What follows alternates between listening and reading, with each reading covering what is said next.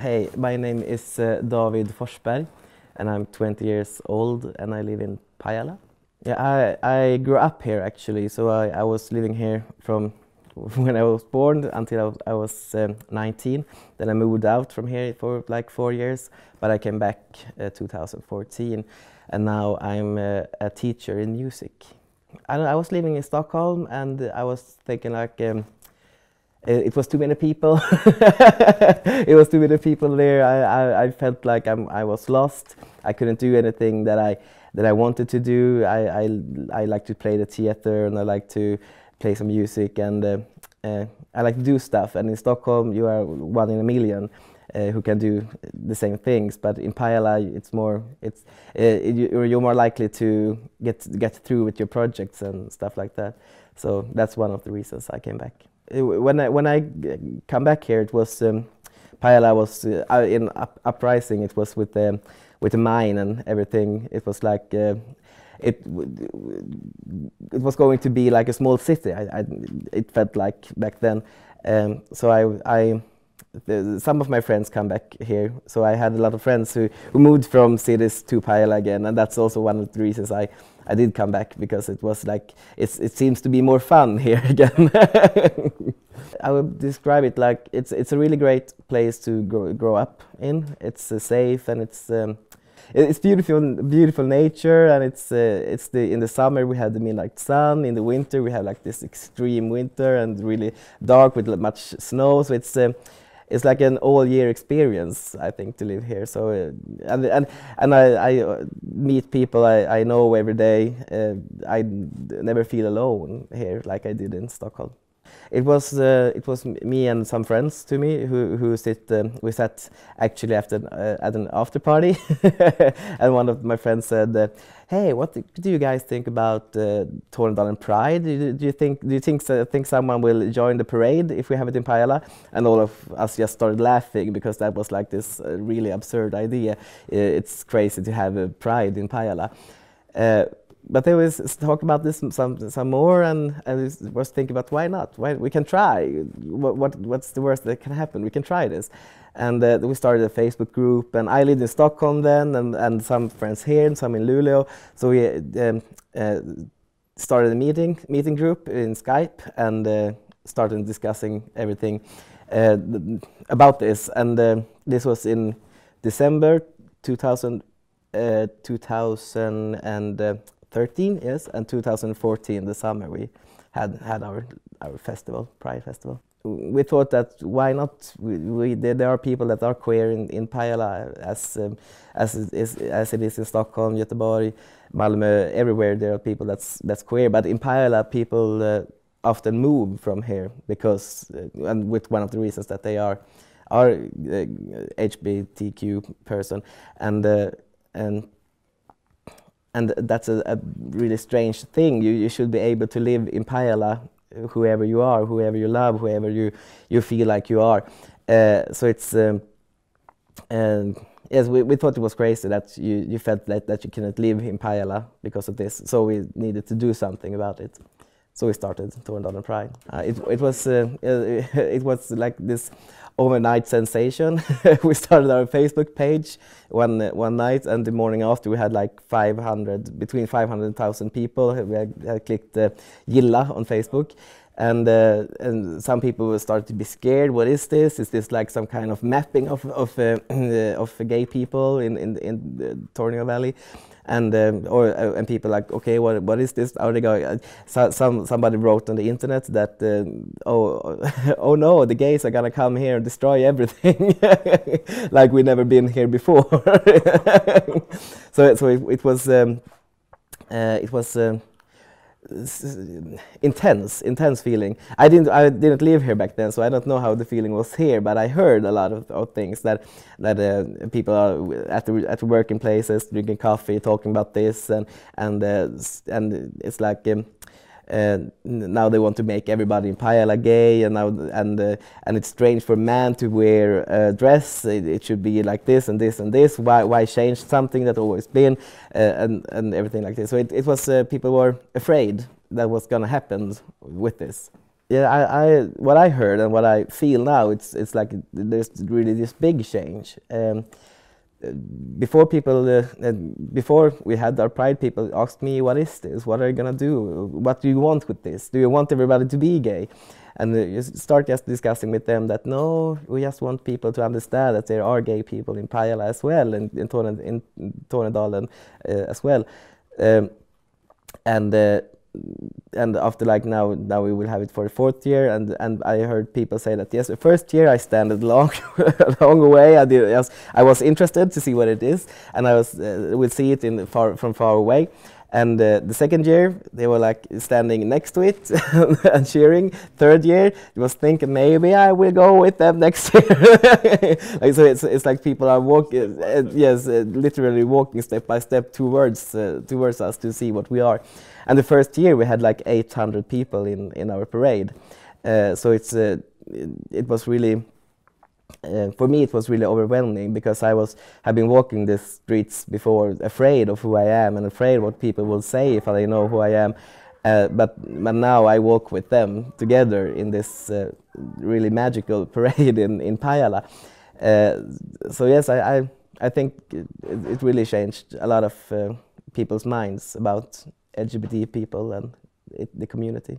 The first year we had like a really big event. We had a Pride house, we had discussions and lectures and things like this, and we have had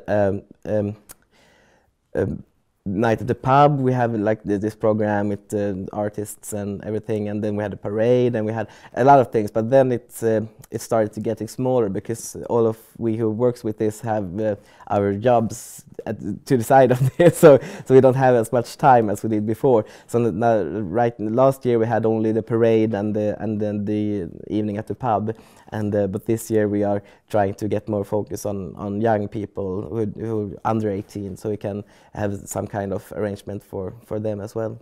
Yes, I really feel it's more open. When I talk to my students, sometimes they are still using some bad words, using the words as bad words, like bög, which is gay in Swedish. And then I talk to them and ask, why do you use this like it's something bad? Do you think it's something bad? No, I don't think it's something bad. But why do you use it then like a bad word? Because my brother did before, but then it was more not okay to be gay. But now it is okay. Yeah. So why do you use it like a bad word? I don't know. And then walks away, and I never heard his kids use it again like a bad word. So yes, among children, I really feel like it's a big change, and also among some of the grown-ups that been asking told me that they are really that they have told me that they changed their mind totally about what is pride and what it is to be an LGBTQ person.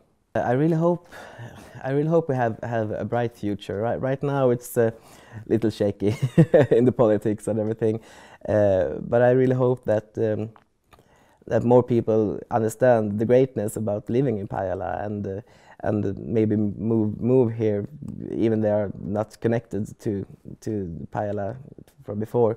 For me, it's really important. For me, growing up with the theater and music, it was really important. To have somewhere to express myself, and to have someone to teach me how to express myself.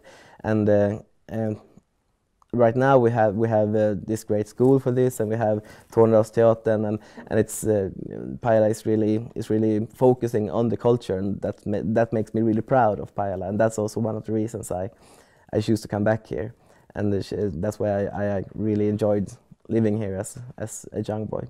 I was in Stockholm, and I was looking about this amateur team, and I see they were going to make a play. I don't remember which one it was, but I was thinking, yeah, maybe I can apply there. And I was Googling it, and they wanted me to pay money to try out for a part in this play. So I was, no, in Pajala you never have to do this. Pay money to play amateur theater. No.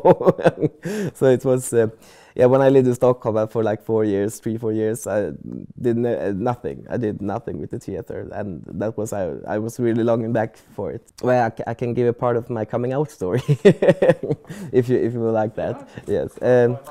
Yeah, when I was 13 years old, I started to check out in like this magazines for commercials and stuff, and I stayed on a page, and there was this male models for underwear, so they only wear underwear, and I was like, oh, what is this? Okay, and I started to understand that this cannot be. I cannot be like this, because also my family is Christian. I have a Christian upbringing, so and I knew that this is not okay. This is a sin. So I started to hate myself because of this. I understand that I cannot be like this. I have to do something about this, and I start thinking about girls. I just need to focus on girls. Maybe I will change if I just focus on girls, and then I come back to always come back to looking at men, and it was the hard part of this was that everybody else in my class, in my school, was like checking each other out, and it was more okay for them to actually say what they think about others, but I could never do that, because it was such a big secret for me. I could never ever tell anyone that I'm gay. So I started to lie to people, and I found a girl in a newspaper. Yes, I like this one. I want her to be my girlfriend. And it was so hard actually to never be able to express that part of yourself. And I was a weird kid in all other ways. So because I played the theater and music, and this is what was my interests. But as a boy, you should be interested in football and ice hockey and hunting and fishing like this. But that was never part of me. So I was strange in everything else, but I could not tell anybody about my sexuality. That was too scary to tell. So I moved back. So I always knew from that day I was 13 years old and saw this magazine that I can never ever live in Pajala. I need to go from here the day I graduate from school. So I did. I went to Örnsköldsvik for 1 year, then Stockholm, but then I just had to agree to myself that I have to be able to be myself wherever I live. So I moved back to Pajala. Yeah. Actually, my mother was dead at the moment. She died when I was 18, 2007, and I actually told my father in an argument about love and who can love who and everything like this. So we're standing in the kitchen at home. I was on my way to meet some friends, and I said, but how can any kind of love be wrong? How can any kind of love between two people be something bad? And he said that. And he argued that no one will be without love. Everybody have the love from God and from the parents and like this, and because the people are made man and woman to continue the word going on. That's the way it should be, just because of, and that's what God says it should be like, and if you are, and those who are gay, you cannot do anything about it. If you are gay, you are gay, but then you can choose to not live it out. You can choose to live by yourself. And then I just told him, but that's not an option for me. I can never ever live by myself without to have a chance of love like everybody else. And then I just went out from the house, and he went totally silent. And then we didn't speak about this for a few years. It was like really silent about everything about this.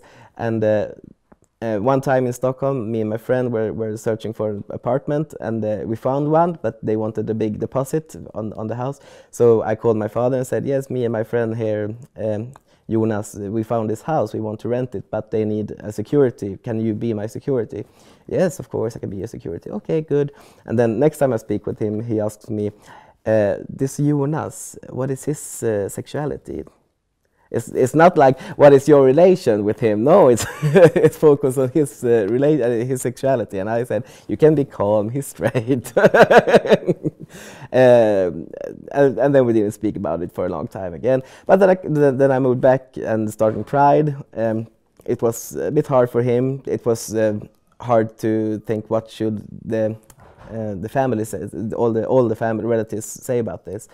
But then we discussed this very much, and he said that I still have my opinions about this, but it's your life. You can do whatever you want. You will always be my son. I will always love you, even what you do. And I told him that yes, and it has been hard for me to grow up in a Christianity upbringing, and we never speak about this. If we spoke about this more when I was a kid, I would understand that he would always love me, and I will always be his son, even if I will come out as when I was 13.